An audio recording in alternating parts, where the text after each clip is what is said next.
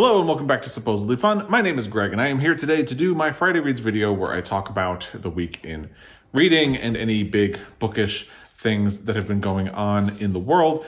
This has ostensibly been a much quieter week in the book world because we are between the Pulitzer Prize announcement of last week and the coming International Booker Prize announcement next week. I believe they will be announcing the winner on Thursday, the 26th. I could be wrong about that, but I believe that that will be the day that we will find out who the winner is. I am not going to do a prediction, but I would love to hear what you think will win. If you have a thought about it, please let me know in the comment section down below. I really think it was a strong long list, and I think it's a strong short list, although the book I was most interested in from the list was Love in the Big City, which did not make the short list. I think I'm rooting for Tomb of Sand. Even though I'm not going to do a prediction, I think that's probably the one that I'm going to be rooting for. But let me know what you think. So one thing I did want to revisit from last week's Friday Reads, which was a little bit more of a book rant than it was a Friday Reads video. The Friday Reads was kind of contained at the end, and a lot of it took the form of a conversation about book awards and diversity. Most of the feedback on it was very kind. Thank you for that. But there was a little bit of pushback, and I wanted to quickly mention one thing really quickly because it did come up. It is not my intention at all to imply that the jurors for this year's Pulitzer Prize were being racist for not awarding the prize to Honoré Fanon Jeffers. That is not what I'm trying to say. I'm not trying to say that the juries in recent years or in the past have been racist. And let's stick with recent years. I think once you go further back, you probably could make an argument about that, but that's a whole other conversation. And in pointing out that there are 4 books by Black authors that I would have given the prize to in the last decade alone, I'm not trying to say that you either have to award the prize to a Black author or you're racist. I don't believe that, and I don't think anything I said really implied that, but since it did come up, I feel like I should just quickly mention that. What I'm trying to say is that when you can look at the arc of the prize and all of the winners, and you see a pattern, it merits discussion. The jury changes for the Pulitzer Prize and for most major literary prizes every year. So I don't think you can really make a consistent accusation of something like that. And I don't think most jurors go in with a bad faith idea of not awarding a Black author. I do think when you look at the results of what all of these juries are doing over the years, and the winners are still predominantly white, and it's been 34 years since a Black woman has won the prize, I think you can start having a discussion about why that is. And that's what I think is really important about that. And I don't have an answer. I don't have a solution. All I can think is that maybe we have a very narrow definition of what literature is, and maybe we should open that up, and maybe we shouldn't have different expectations for authors of different backgrounds.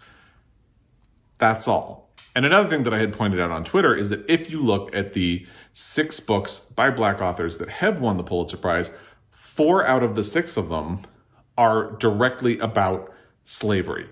I had said 5 originally when I posted this on Twitter, and someone pointed out that The Color Purple is not actually set during the Civil War, it's set after. It's funny, in my head, I always think of it as a Civil War book, but that person was right. It is set after the Civil War. However, both The Color Purple and The Nickel Boys very heavily deal with the period after the Civil War. You could say there are Jim Crow laws, especially in the case of The Nickel Boys, and The Nickel Boys also deals with the civil rights period and really heavily deals with the abuse and murder of young Black men. So ultimately, 5 out of the 6 Pulitzer Prize winners for fiction that have been written by Black authors deal with slavery or racism or like historical context of Black life in this country. The only book that has won the Pulitzer Prize for fiction and dealt with contemporary Black lives was Elbow Room by James Allen McPherson, which was a short story collection published in it either published in 77 or won the prize in 77. I could have my year wrong, but it's somewhere in that zip code. I think one thing you can point to as you look at why this might be is that it seems we don't take contemporary stories about Black life seriously as literature. And that's a conversation that I think we should have. And I'm going to leave it at that. For this week, I've already talked a lot about all of those things. So we're going to leave it at that and move on. One other thing I want to add on the Pulitzer Prize announcement for this year before hopefully putting it to bed for a while and maybe looking forward to next year's Pulitzer Prize or continuing to look back through Pulitzer Prize deep dives is that someone told me about a video about Palmares by Gayl Jones, which was one of the finalists for this year. It's from a channel called Lou Reading Things, and I am going to link this video down below. It's an hour long. I think it's worth every minute of your time because I got a lot out of it. It is a review of Palmares, which is about slavery in Brazil, but the review is by someone who is Brazilian, understands Brazilian history, and talks about a lot of really problematic things that the book does and ways that it misinterprets Brazil's history with slavery and almost deliberately tries to assume that Brazilian slavery was the same as slavery in the United States. And I had put a hold on Palmares at my library, and I got a notification yesterday that the hold was ready for me to pick up. And this review has me thinking about Palmares in such a different way that I'm not even sure I want to pick it up. I might just let it go. I'm sure it's a great book, but this review really has me thinking about what it does. Like Gayl Jones didn't really do research into the history. She kind of just wanted to use Brazil as a place. And the review talks about a lot of ways in which that is problematic. I will let Lou Reading Things speak about it. But if you have read Palmares, either before or since the Pulitzer Prize announcement, I would really love your feedback on it. But I would also encourage everyone to check out Lou Reading Things review. It was done last September, and it really is thorough. It's researched. It has a bibliography in the notes. I found it absolutely fascinating. And again, I think it is really well worth your time. And I think it adds a lot to discussion of that book, which I haven't read yet, so I can't really add to it. But I found everything that she had to say totally fascinating. And I think you would too. So check that out in the description box down below. Let's get to the actual Friday Reads portion of this video because I have a lot to report. I had mentioned that I started Solo Dance by Lee Kotomi and translated by Arthur Reiji Morris last week. Didn't spend a lot of time talking about it because I figured that I spent enough time on my book rant that I would just talk about it this week because I would finish it. Sure enough, I did finish it over the weekend, and I didn't like the ending, but I liked the book that led up to it, if that makes sense. What I'd say is Solo Dance is sort of a compulsively readable look at a woman who feels alienated from her life, largely because of her sexuality. And as someone who came of age at roughly the same time that the protagonist did, it feels nice to see my own experience of the world reflected in fiction. And what that is that I was born when homosexuality was something that was really hidden away and shamed and something that you didn't want. It was always portrayed in a very negative light. And then as I got older, things started to change. But because I grew up in the before time, it's really hard to let go of all of the baggage. So I have all the baggage from the before time, but I was still young enough to take advantage of the post-Ellen, post-Will and Grace world, but it still feels like being born on the margin. And Lee Kotomi does a really great job emphasizing the sense of loneliness and despair that you can feel as part of a community that is not widely approved of or recognized, even as progress is being made, and how difficult it can be to leave those initial perceptions of who you are behind. The protagonist really feels recognizable, and even at the depths of her depression, she feels like a genuine person. That's no small feat at all. And since this is a really slim book, I'd say it moves really quickly, but without forsaking story. It does pack a punch in a small page count. I would also say, though, if sexual assault is a trigger for you, it will be a difficult journey. If suicide is a trigger for you, it will also be a very difficult book to read because it very heavily deals with suicidal thoughts of the protagonist of the book. But if you can get past those things, it will be well worth your time for the depiction of this character and how she tries to heal herself over time. But then there's that ending. I thought it felt a little bit gimmicky. And not to give anything away, but there's this deus ex machina that just didn't really work for me. I am glad I read the book, and I look forward to reading more from Lee Kotomi in the future, but that ending just kind of, But I did like the book leading up to it, so I would still recommend it, just with the understanding that, like me, you might be a little disappointed in where it goes, ultimately. But that's not all. I finished 2 other books in the course of this past week. I finished 3 books in a week. I'm feeling really good about myself, especially since all of those were either physical books or e-galleys of a book. I had access to a galley of Solo Dance by Lee Kotomi. Let me see if I can quickly get you a date when that will be published. Solo Dance by Lee Kotomi, translated by Arthur Reiji Morris, is slated to be published on May 24th, so not that far in the future, but there you go. So after that, I had been planning to read the e-galley of Tracy Flick Can't Win, which I had access to, and that one is going to be published in June. The exact date is June 7th. And I had been thinking to myself, I should probably reread Election before I dive into Tracy Flick Can't Win. And then I kind of thought to myself, you know what? I'm not going to do that. I'm just going to read the book. So I read the first chapter of Tracy Flick Can't Win, and immediately I thought to myself, I want to revisit Election. So I did that. I picked it up. I had been kind of intending that maybe I would just kind of skim through it, not do a solid reread of it. But that's what ended up happening, because this is a short book. It's 200 pages. Yeah, 200 pages exactly. And it does read very quickly. A lot of the chapters are very short. It is told in multiple perspectives. So even within a chapter, like here you have the beginning of chapter 5, which opens with the perspective of Paul Warren, who is one of the characters. And by the next page, you've switched to a different character. She talks for 5 pages, and then it goes back to Paul, and that's a long segment for one character to be talking. There are lots of little bursts of different people talking in this book. You're probably familiar with this because of the movie. I've read almost every book that Tom Perrotta has written, and I'm not necessarily proud of that, but I have. I think there's a book that I haven't read, Joe College, I think is even what it's called. I think that's the only one of his books that I have not read. I've gotten all of the others. So I'm going to do a video where I talk really specifically about both Election and Tracy Flick Can't Win. I just wrote a review and published it on my blog. I'll link that down below. And I'm going to do a video based on that review because I really spend a lot of time talking about both of these properties and whether or not Tracy Flick Can't Win was necessary. We'll get into that.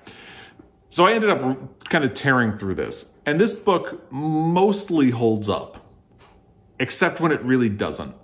And this is also a really interesting book because this is an instance where it feels like the movie adaptation has really usurped all of the conversation about the property. I think Gone with the Wind is an example of this, although I think people probably turn to the book Gone with the Wind more than they turn to the book of Election. It feels like when people refer to Tracy Flick, they're not talking about the book's Tracy Flick. It feels like they're talking about Reese Witherspoon as Tracy Flick, which is from the 1999 movie, released a year after the book.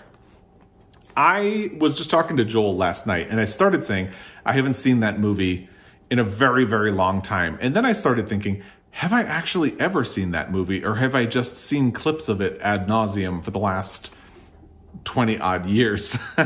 And I honestly don't know the answer, and I don't plan on rewatching the movie anytime soon, so I won't have an answer. But it does feel like perception of the book is colored by the movie. And one thing that really surprised me going back to the book is that there's really not a lot to the book. It doesn't actually have any sort of conviction about the scenario. It feels like the movie, which I may or may not have even seen, is more pointed and sharply satirical, and that's what people think of. But then you go back to the book, and it's hollow enough that you can graft your own feelings about the situation that Tom Perrotta presents onto it, even though he's not necessarily doing any of the work to get you there. He's just presenting the situation for you to respond to. I hope that makes sense. And the part that ages the worst is the part about Tracy Flick having an affair with one of her teachers. That happens before the book takes place. The book opens with the beginning of a student council election. The book was published in 1998, but it's set in 1992, so it will run parallel to the presidential election, just in case you might miss the metaphor that this small high school election is a stand-in for larger politics and all of the dirty things that go on in it. That had to be that parallel. But anyway, before the book takes place, Tracy has had an affair with her English teacher, and the book really doesn't want that to be a big deal. But it feels like it should be a big deal. And some of the ways in which Tom Perrotta tries to shut down the conversation of it really don't age well and feel gross. And the way in which Tracy and other girls in the book are really sexualized by the male characters feels gross. And to be fair, Tom Perrotta is not necessarily agreeing with you that it's gross, but he definitely kind of knows that it's gross, but he's not condemning it. I hope that makes sense. That's where the vagueness reminds, like, he seems to know this is a kind of gross thing, but he's not going so far as to agree with you or condemn the guys for doing it. And it almost pushes it back onto Tracy for taking agency of herself that she had this affair. And it's interesting because the most problematic thing about the book is Tracy's relationship with the teacher. And the reason that's interesting is that that is the exact thing that sets you into Tracy Flick Can't Win, because Tracy Flick Can't Win is publishing in 2022, but it's set in 2018, so it will sort of parallel the Me Too movement, and it opens with Tracy reading news articles about people who have been accused as part of the Me Too movement, and reflecting that her own story doesn't actually fit in with any of those. It's not actually what happened to her, but then kind of wondering if the things that happened to her in high school actually had a really profound effect on her life that she just hasn't really been able to track because it has been so profound. And then Tom Perrotta kind of forgets about that and moves on. Ultimately, I think the flaw with Tracy Flick Can't Win is the same flaw that Election has, but Election gets away with it better. And maybe that's to do with the movie, because I think, again, the movie is more pointed and sharply satirical, and then you can go back to the book and graft all of that onto what Tom Perrotta has put here. And just the situation seems to lend itself to something a little bit more urgent. There isn't really anything urgent about Tracy Flick Can't Win. And it doesn't feel like it justifies itself, which is an interesting conversation, because you don't ask a standalone book, like, well, does this book justify its own existence? But, and I am guilty of this, when a sequel comes out, it feels like it should justify its reason for being there. And I don't think we get there with this book. I mean, honestly, just the fact that Tracy Flick is in the title seems to point to the fact that they are really banking on this name recognition to get you interested in the book. And I don't think it earns enough of that. I don't think it really has enough of a point of view or anything to say about Tracy's life. And it doesn't feel like where her life is makes sense given the Tracy we meet in the book. And over the course of the book, it does tease out some of the reasons she ends up as an assistant principal at a high school in New Jersey. But once you pick at them, they fall apart. It doesn't really make sense. The other thing that's really interesting about this is that the plot of Tracy Flick Can't Win is sort of parallel to the plot of Election. In Tracy Flick Can't Win, she has been the assistant principal at a high school in New Jersey for several years and has been applying for principal jobs, but they haven't really come through. But now the principal at her high school is retiring, and she's right there in the school. So she knows the school, they know she can do the job, and she is the most qualified person for the job. So she's in the running, but just like an election where she's running for student council president, and although she's the most qualified person for the job, people keep People don't like her because of her ambition. They don't like her because she's qualified. So they end up looking for other people. And that's the same thing that happens in this book. And it feels like Tom Perrotta just contorts the plot or the arc of Tracy's life to get her back into a high school in order to make the setting so parallel in both books. I'll have a lot more to say in my individual video about it, but I think you could really honestly have just pointed back to election. I think there are a lot of comparisons between Tracy Flick and Hillary Clinton that Tom Perrotta seems to be inviting you to make, but he doesn't really do anything with that. And again, I'll be talking a lot more about that in an individual video about both of these books, which I am hoping to film today, but the day's getting away from me, so it's probably going to be next week at this point. So bear with me about that. At the end of the day, though, I did finish 3 books, and I feel really good about that. I have kind of put both of the LGBTQ and translation books to the side. I was kind of close to finishing Before Night Falls, but didn't quite. And I started the audio of Disoriental, but didn't revisit it this week. So I'm going to try to decide what to do with these this week, because I'm trying to get through some of my e-galleys, because there are a couple of them that are releasing in June. And I have another audio that I might want to get to, but I'm hoping to finish these before the end of the month. We'll see how that goes. The other big book update for this week is that I had mentioned last week that I started the audio of Remarkably Bright Creatures by Shelby Van Pelt. This is a new book, and I DNF'd it. I couldn't really do it because the book is sort of marketed as a story about an older woman who cleans an aquarium, who kind of forges an unexpected bond with an octopus, and the octopus and her are supposed to share the narration. And there's actually another character who takes up a lot of the narrative of this book, and I can't stand that character. His name is Cameron. He is this 30-year-old white guy who feels really entitled and can't get his life together, and is just a mess, just a mess. And I'm sure by the end of the book, he's going to have learned life lessons and everything will be changed. I don't feel like I need to get to the end. It's exactly the type of story that I just kind of aggressively don't respond to in fiction right now. I've heard a bunch of people, especially on Instagram, talk about this book, and they have loved it. I do believe it's something that a lot of other people would enjoy, but that storyline with Cameron was just crushing my soul, so I couldn't do it. So I DNF'd, and I don't have any intention to get back to it. I took a bit of a break from audio in order to focus on getting some of those books done, and I just yesterday started a new release on audio because it happens to be on Scribd. It is called Ma and Me by Putsata Reang, and it is fascinating so far. It's a memoir of her relationship with her mother and how she was supposed to be the embodiment of their sort of American dream as they came to the United States from Cambodia, and she was supposed to be the perfect daughter, and she's a lesbian. And it's about her mother's inability to recognize her authentic self and how that ultimately drove a wedge between them. So it ticks a lot of boxes for me, but it's also just so far a really fascinating story. I haven't made it a lot of the way through, so I will talk more about this book next week, but I'm really enjoying it so far.